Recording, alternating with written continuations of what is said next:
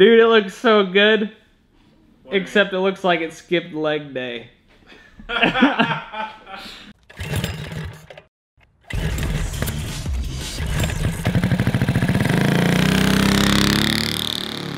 What's up, everybody? I'm John. I'm Isaac. And we are Cars and Cameras, and we just built the center section of our independent rear suspension for our 750 cross kart.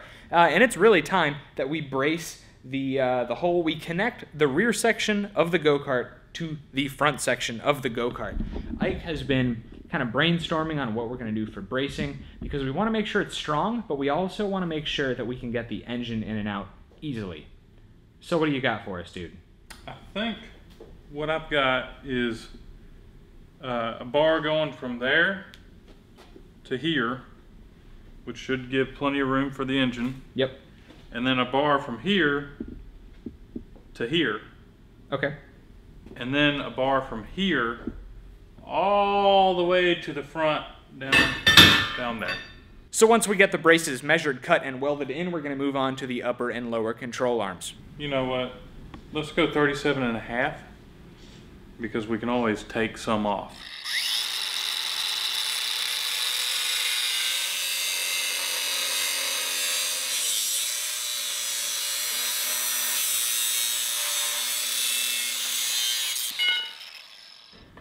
Looks, apart from being too long, it looks like the ankle's about right. Yeah, and you made it too long on purpose, so looking good to me, dude.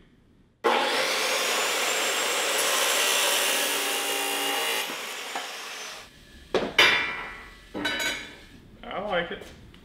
It looks good to me. Let's tag it.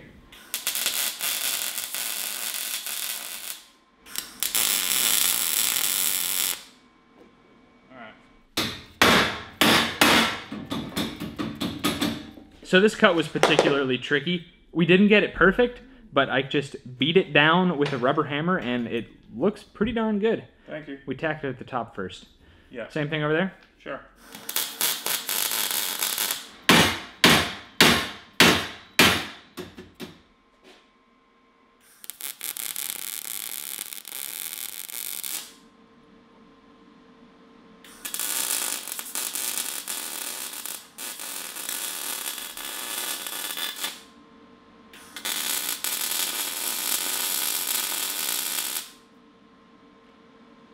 We're getting a little bit of a late start today. We were at the paint store all morning because I bought paint for my C10. I am going with metallic silver denim. No, brilliant silver denim, something like that. It's a weird color name, but it goes on Harley Davidson. Ike has a 2008 Harley Davidson Iron, and I just absolutely love the color on it. So that's the color I'm painting the truck. So we spent the morning at the paint store. But anyway, we were sitting here brainstorming on the control arms, and we're actually going to reuse the lower control arms from the Mazda Miata. Ike figures that it would save us a ton of time to reuse the control arms because they're beefy and they're already done. So we just need to figure out where to mount them, and then we can fabricate some for the top, and we'll be good to go. So at the same time we're mounting the upper and lower control arms, we're going to go ahead and shorten the Miata axle, just because I think that track width is a little bit extreme. And we're also planning on mounting each control arm assembly a little further forward of the center section. It's not ideal for the axles, but we're going to try to shorten up the wheelbase just a little bit. Because if this thing has a really long wheelbase and we make it low to the ground, it's going to get stuck on everything. The shorter the wheelbase, the lower we're going to be able to make the ride height, and we're not going to high center it on every little root and bump. Dude, I'm ready for the first batch of tabs for the lower control arms. I got the flat bar right there marked off, ready to cut and ready to bend. And we got a tool from Eastwood, which is going to work awesome for what we need. Yes, sir. Since the control arm tabs on the Miata subframe was so thin, we're only using 1/8 inch thick by 2 inch flat bar. So our flat bar is cut, drilled, and measured, and now we can put it in this 4-inch metal bender that Eastwood sent us. This thing looks sweet. Looks like you're supposed to mount it to a table, but in usual Cars and Cameras fashion, we're using a quick grip, what do you call those things? Clamp or bolt to a solid surface prior to use. Oh, we're clamping. It'll be fine. Oh, sweet. We're following their directions. And so as you twist on that, it'll push that out. Yep. Which bends your metal. Pretty sweet. And you go a little bit farther than what you're supposed to go, because there is going to be some kickback. Not bad. Not bad. If you're looking for a metal bender, check out Eastwood's and a link in the description of this video.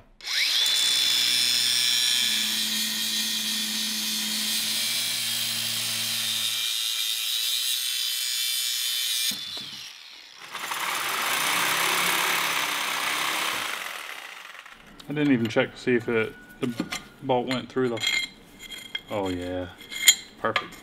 There's that one.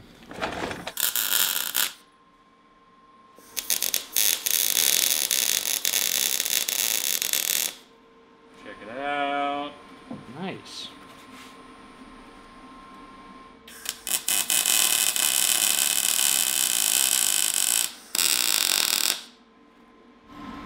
Oh yeah.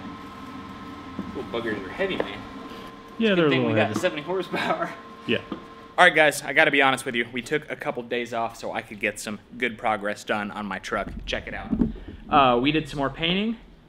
It's looking pretty good in there. Of course, all that is going to be covered by the fender, the upper fender, and the hood. And I painted the inner fenders as well. Now, I'm not as happy with those, and I'm thinking about redoing them. But anyway, we're going to get these upper control arms done on this cross cart by the end of the video today. Some of you might be asking, why do I not make truck videos? Well, it'll take me twice as long to get stuff done while I'm filming on it, and I don't actually know what I'm doing at all, so I feel like it's weird to document my progress when I have no useful information to actually share. Major updates I will make videos of, though. Like when the actual paint is on it, there's going to be a video of that. Are you fine with us reusing the upper control arm and just modifying it? Man, I was thinking originally we'd make new ones, but I mean, it's here. It's not broken. Don't fix it, right? Well, I mean, we can put it together and use it, and if we don't like it, we can always build one using this as a template. I'm gonna try to move it over and do a little offset and hope it'll be all right. Okay.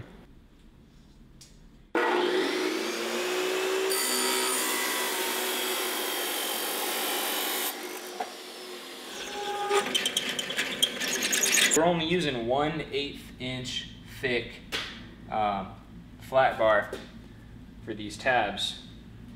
And we really think it's going to be fine because it's the same thickness or a little bit thicker than the tabs, the mounts for the control arms on the Miata. And this thing weighs less than half of a Miata, like about a third of a Miata with a driver. So I think we're going to be fine.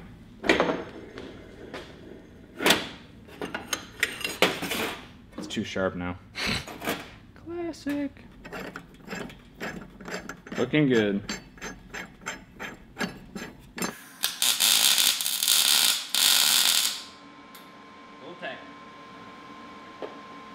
So I ran to the store and grabbed some 1.5-inch square tubing, and we cut them to fit on our lengthened control arms, or so we can lengthen our control arms. And so we're using our angle finder tool to set the camber. So 90 is going to mean 0 camber. We're going to shoot for like a degree of negative. I think we're going to be more like 90. That's fine.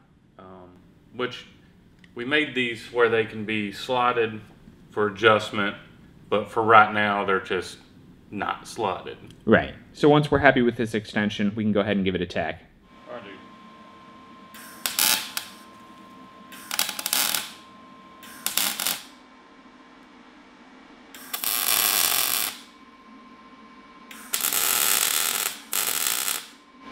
Alright, it's fat. Sweet. I think that looks pretty good, better than I thought it would. Oh yeah? Yeah, I think it matches up pretty decently. I think we can, between the welding and, you know, grinding or something, we can make it look pretty natural. Alright, other side? Sure. Yeah, we're still negative. Alright, we ended up at -1 degree camber, which is fine by me. That's what we were shooting for. Test it. Nice. And so you say the rubber is grabbing because it was rusted on the car? Yeah. So we should have more travel than that. Oh, yeah. Excellent. See, what we need to do, well, no matter what, the rubber's going to be grabbing. Once we tighten up the bolts, the only movement is going to be in that rubber. I don't think the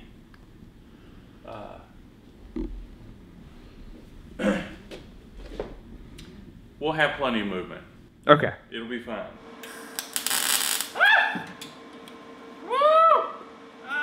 You good? Woo. That sucks.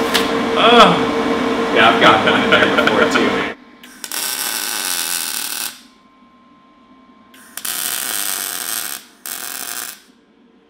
That is tacked.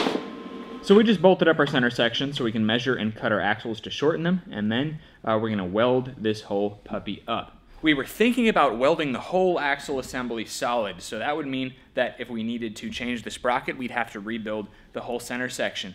But we're going to see if we can get away with just bolting it and not welding it, because we're also waiting on a new hydraulic brake from Go Power Sports as well. A big beefy one, like the one we had on the rail. See how much room we got. Oh, shoot, yeah. That's not a lot of room. No. We may need just 2 of those. That would be interesting. So we're getting ready to cut these axles, and I'm measuring the amount of plunge we have. So I've marked the axle at full in, and I've marked the axle at full out, and now I'm measuring the total distance of plunge that we have in this axle, and it comes out to, oh yikes, this one is less than the other one. The other one was just under 1.5 inches. This is more like 1.25 inches. No, it looked like I had just under 1.5 inches a second ago. Alright, so I'm going to mark it and cut it 1/4 inch out from minimum plunge. So we can go in another 1/4 inch and we can go out about 1 inch.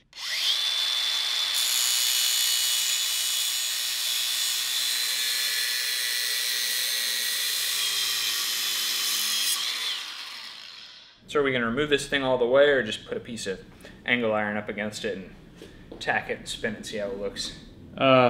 I think I'm gonna grind some like bevel the edges, so when we weld it, it'll kind of fill in the gap, and put a collar on it. Okay. I think. Sure. So we got to find a pipe. All right, so I just cut the other axle, and we realized that we don't have any metal that's going to work well as a sleeve. So we're going to go ahead and weld our control arm extension up, and then we're going to reinforce everything with some Go Power Sports gussets. We're going to throw some wheels and tires on it, see how it looks, and set it down on the ground.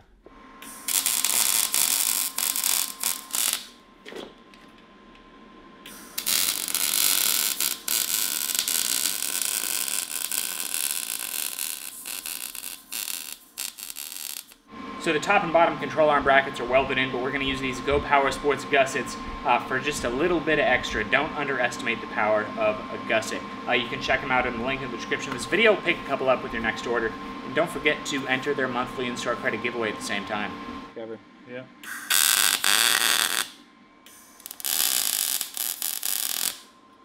All right, so I have cut 2 2-inch sleeves for our axles.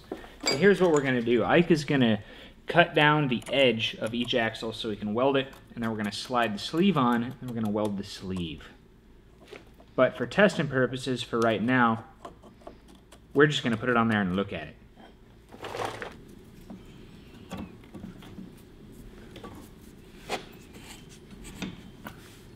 We have axles. Yep. Nice. Nice. Looks good. All right, you want to put some wheels on it? Dude, it looks so good. Except it looks like it skipped leg day. Man, the Go Power Sports wheels and tires look sick, and our suspension looks sick, but it does not look good together. We just need a lot taller tires or bigger wheels. Yeah, and we have the ones from the rail, but they have The lug pattern is way different. different lug pattern. But Those would probably look real good up there, dude. yeah, let me just kind of put them up there and see what they look like.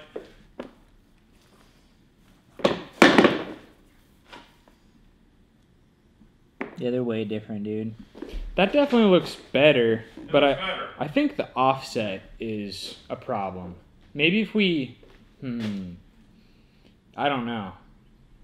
What do you think about the offset? I think the tire needs to go in way more. What, are you giving up? See ya. Oh, he's back. Okay, he's just grabbing a Miata wheel. Actually, yeah, that's going to have more of the offset that I'm looking for. Yep. But it's lame because it's skinny. We just need like a 2-inch wider wheel.